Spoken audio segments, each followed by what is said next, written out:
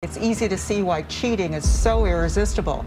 Instead of getting crushed by the competition, cheats give you a sharpshooter's aim and the ability to see through walls like Superman. Some of the website offerings, they have shopping carts, they have pricing lists, they have customer service. Selling cheats was the new thing of the underworld, with cheat developers making hundreds of millions and their criminal networks laundering their money for a percentage. It seemed like an easy and almost victimless crime that nobody seemed to care about. Or so they thought. Cheating has become an epidemic. The massive popularity of esports, as competitive video gaming is known, has made it fertile ground, that is, for hacking. Some of these companies rake in millions and millions of dollars in revenue each month. They're extremely professional. If you look at the scale, it's really unbelievable in some cases, and so are the profits. Since the early 2000s, cheaters and hackers have been ruining the online experiences for thousands of gamers, with mass character deletion hacks in games like World of Warcraft, where tens of thousands of characters were deleted in one instant, or the God Mode hack in the popular shooter Counter-Strike. What the fuck? Bro, what? What the fuck, dude? What is this? It got so bad that in 2014, Hovik KQLY Tovmassian and a few other Counter-Strike professionals got caught cheating and kickstarted a massive controversy in the entire esports industry. Several professional CSGO players have been banned for cheating. The bans come just ahead of the DreamHack Winter Gaming Festival, where the banned players were scheduled to compete in the CSGO Championship for a $250,000 prize pool. This destroyed the credibility of the Counter-Strike esports scene, and because it was one of the biggest competitive scenes at the time, sponsors became worried and began to pull out of the esports industry, resulting in thousands of dollars in losses for gaming organizations and companies. And they weren't wrong. Hackers began to pop up in every popular game, from Dota 2 to Counter-Strike and even League of Legends. And to make it even worse, companies such as League Sharp didn't hesitate to jump on this cheating hype train and started selling cheats to the public, making millions of dollars in the process. Now, what did gaming companies do about this? To be honest, they didn't do much about it. Not because they didn't want to, but because they just couldn't do anything about it. Every time they found a way to stop a cheat, another 10 cheats surfaced, creating an endless cycle of patching cheats. However, one company had enough of this. Tencent, the Chinese tech giant and biggest gaming company in the world, decided to put an end to their cheating problems.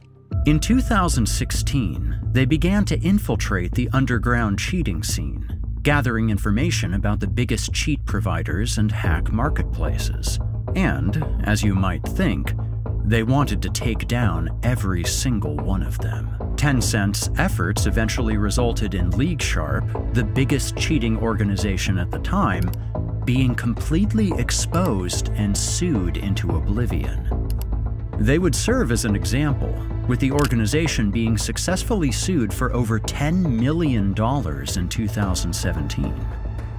This marked the first victory for Tencent and the esports scene in general. But contrary to what everyone expected, hundreds of new cheat marketplaces popped up to try and take League Sharp's place as the next big cheating platform. We could say that Tencent's plan actually backfired. However, the Chinese giant wasn't going to stop their war against cheaters. No, in fact, they actually decided to double down on their efforts. But this time, they would go a step further and decided to ask the Chinese government for direct help with their problem.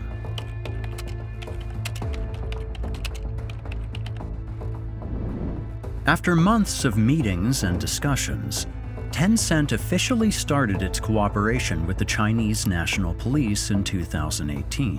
In the following months, hundreds of cheat developers were arrested and the purge seemed in full swing. But this also meant that the remaining developers went underground and became completely anonymous. at least for some time. In early 2020, Tencent was alerted about a relatively new group known as Cheat Ninja, a new cheating marketplace that was quickly becoming one of the most popular cheat websites due to the quality and variety of their hacks. At the same time, the Chinese Ministry of Public Security would start the Net Network 2020 special operation. This would be the biggest ever anti-cybercrime operation in the history of China. In the next few months, China's biggest tech companies, such as Tencent, Alibaba, Huawei, and a few more began to work with the Chinese police with tremendous success. Dozens of the most popular cybercrime websites, forums, and hack-related apps disappeared from the web in a matter of weeks. It seemed like another cheating purge. However, this time, every cybercriminal was in the government's crosshairs. This created a massive hacker exodus from China to India. However, Cheat Ninja didn't leave. They were making more money than ever and were not going to stop anytime soon. They were now known as the biggest cheating platform on the web, cashing in anywhere from $10,000 to $80,000 every day and feeling untouchable. But they were completely wrong. In April of 2020, one of their cheat resellers was surprised when police suddenly raided his home, arresting him and his colleague and seizing a ton of sensitive data linked to Cheat Ninja and its higher-ups. It turned out that the organization was comprised of 3 different groups: Autoskills, specialized in mobile hacking; Sharpshooter, one of the most famous cheat developers that laid the foundation for mobile game cheating; and lastly, GM SPAC, a team of marketers and salesmen that had just compromised the entire operation. Due to the data found in the reseller's home, the police managed to identify dozens of other resellers and even a few of the leading GM SPAC members. Cheat Ninja was now in serious trouble.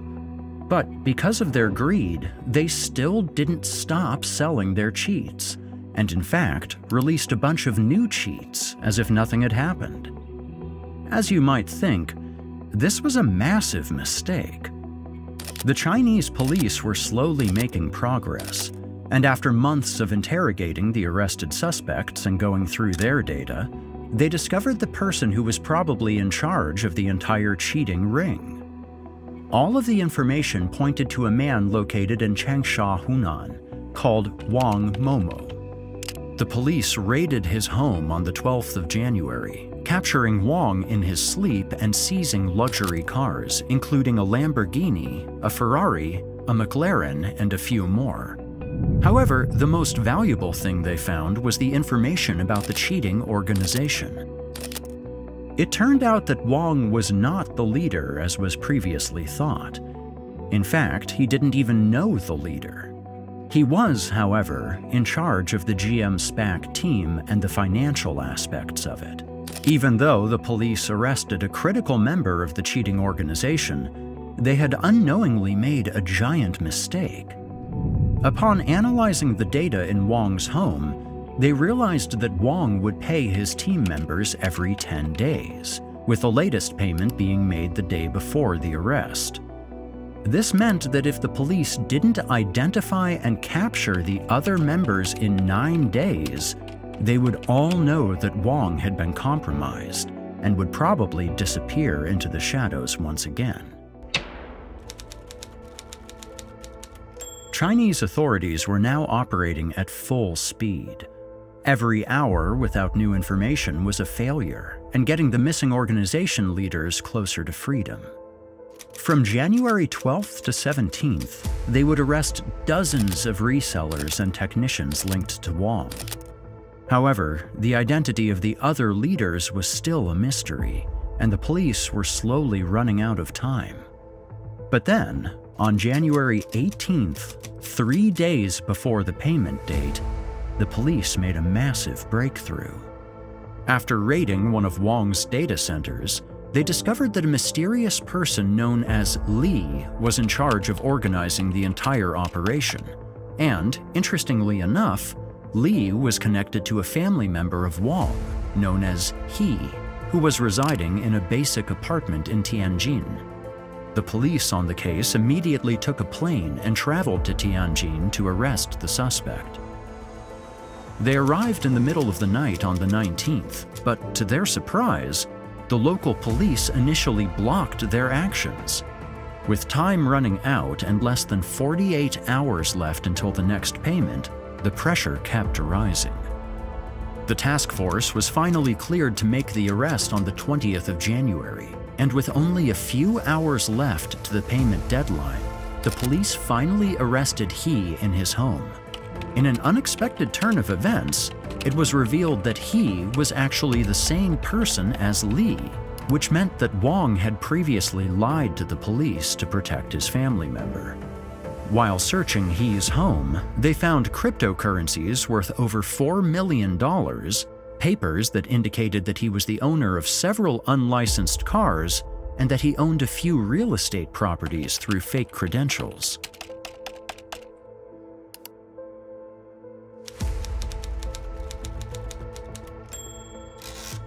After capturing Wang, the organizer of GM SPACs, and dozens of his resellers, they now also managed to arrest the organizer of the entire operation. However, the payment deadline was reached only a few hours after He's arrest. And because nobody got paid, the remaining members began to panic as they realized that something bad had happened. Only a few days later, on the 24th of January, Cheat Ninja sent their last ever message to their customers, telling them that they would immediately cease to provide more cheats and any support for existing software. Since then, the website has been shut down, and the remaining members, which are mostly the hackers that had created the cheats, have disappeared from the face of the earth. In total, Cheat Ninja made somewhere from 77 to 115 million US dollars in cryptocurrency by selling subscription packages for their cheats. These ranged from $20 to $200 per month and were available for every popular game, including Call of Duty, PUBG, Fortnite, and many others. Even though the cheat creators are still out there, the operation was a major victory for the gaming industry. But only a few months after Cheat Ninja was dismantled, the industry would be faced with an even bigger problem. Something so big that it could destroy the entire video game industry forever. Click here and discover the biggest threat to video games the industry has ever seen. Video narrated by Erik Peabody.